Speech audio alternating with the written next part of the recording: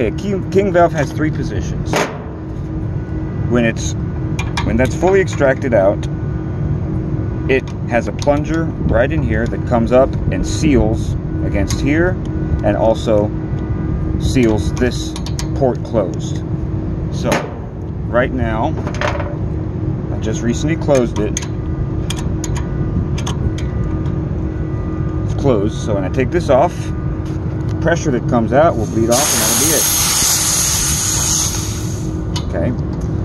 The next position sends the plunger midway through it, and at that point it's going to have this open with this, and everything can flow through here. The refrigerant can flow through the compressor, and I also note that when the plunger is fully this way, refrigerant can flow through the line and into the compressor.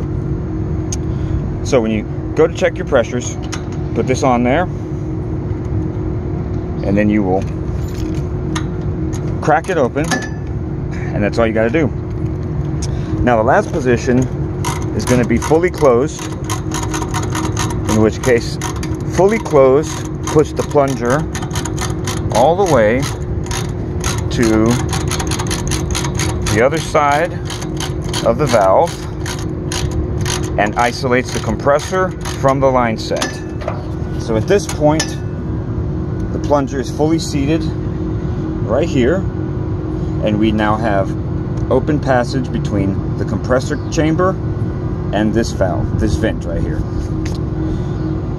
All right, that's how king valve works. Hopefully that helps.